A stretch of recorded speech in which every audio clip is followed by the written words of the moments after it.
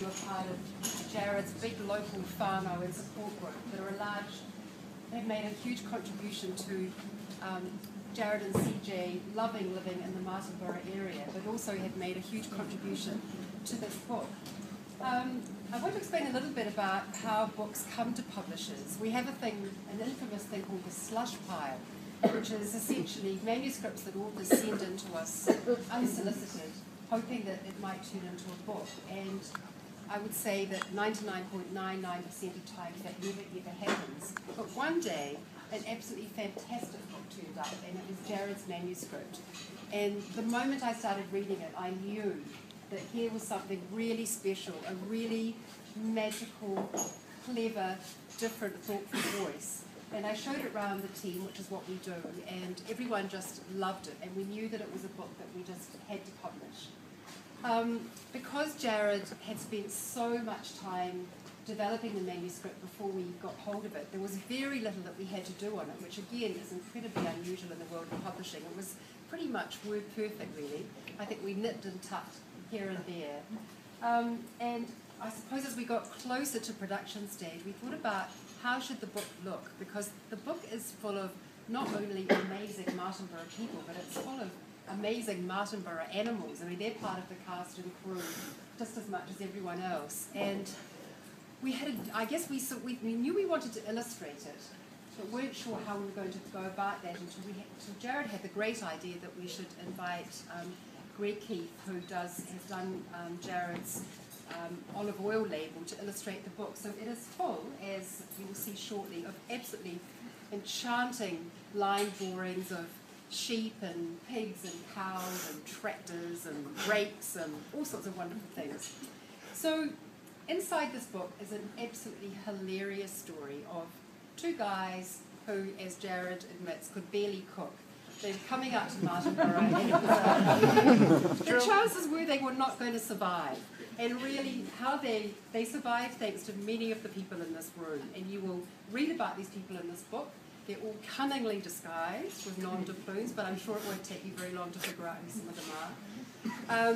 It's just an absolutely gorgeous wry tale. It goes on sale this week. It's already had fabulous reviews, and we know that this book is going to rocket out of the shops because it's just so special and so charming. So wanted to thank Jared for being an absolutely amazing and wonderful author. Wanted to thank CJ for supporting Jared, because it's never easy actually to be the partner of an author. They're very anxious people.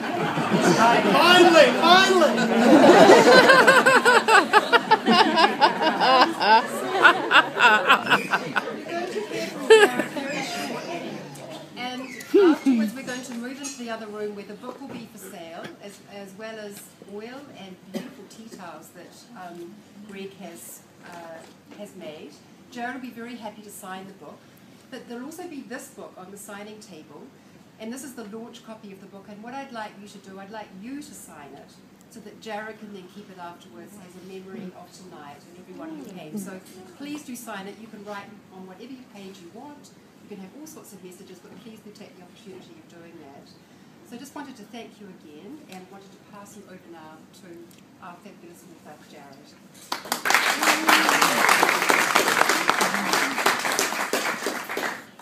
I don't like events like this. They make me really nervous when I'm the center of attention, and so I'm nervous right now. But I remind myself that I'm with people who really helped us to survive here, frankly. They say that, you know, it takes a village to raise a child, and in my experience, it takes a village to write a book. And it took this village to write this book. And if you look around the room, you'll see the people in this book. And it really means a lot to me that we have felt so supported since we came here. So it made writing about it really easy, because it's a place I love, and it's people I love. So when I'm writing from a place of love, I hope that people can enjoy it. And it seems maybe people do, and that makes me really pleased. So I need to thank a few people for really helping out with tonight. I'd like to thank the Vineyards who donated wine, and were very nice to support a little local book launch like this. So thank you very much to Cabbage Tree Vineyard, to Escarpment, to Big Sky, also to help me out, Murdoch James, and Cabbage Road, thank you. Cambridge Road. And also a big thank you to the Wine Center and to the Village Cafe for helping out with the event tonight. And a big thank you too to Leanne and Greg of Wolfies, who helped. Not only Greg did these amazing illustrations, but there he's hiding in the corner, Greg. Not only with the great illustrations in the book, but also throughout our lives here, they've helped at a variety of points. There have been people that I could go on for quite some time, which I won't, I promise, who've helped us. And in the acknowledgments of the book, I tried to thank everybody who's really contributed to our time in Martinborough. And I hope that reflects how much I feel gratitude for the community here. I also would really like to thank my mom and Auntie Mims for traveling from the States for the launch, so thank you very much. And incidentally, it was a surprise that my mom showed up. I was sitting at home and somebody walked in the front door and said, "What's for lunch?" And I thought, that sounds like my mom. She's in Michigan, right? So thank you very much, Mom, for surprising me that way. So thank you to the community for helping me with this book, and really this book belongs to everybody here, so thank you very much. And I'll do one very brief little reading from the first page of the book. This is about, well, I'll just start reading. There's people in this room who are mentioned here with clever pseudonyms, so you can all look around the room and try and figure out who's who. "There's a sheep down in your paddock," Jim the Mad Welshman says over the phone. Jim's our neighbor on the eastern boundary. He was working along the fence line when he saw the sheep. "It looks pretty sick," he says. I immediately call Hamish, who leases our paddocks. The sheep are his. "Probably cast," Hamish says. "Might just need propping back up, then she'll be right." Say that. "Cast? Cast, I say?" "Yeast."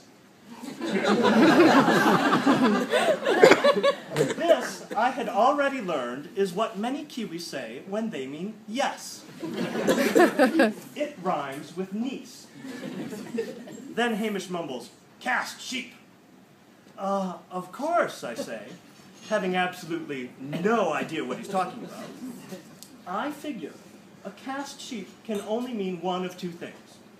Either the animal is recovering from a broken leg, or it just got a part in a movie.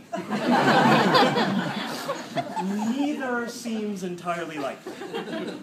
Well, just what exactly is a cast sheep? I ask. "Can't get up." "Oh?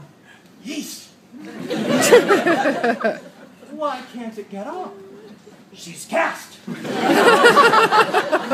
I'll let you read the rest of that story.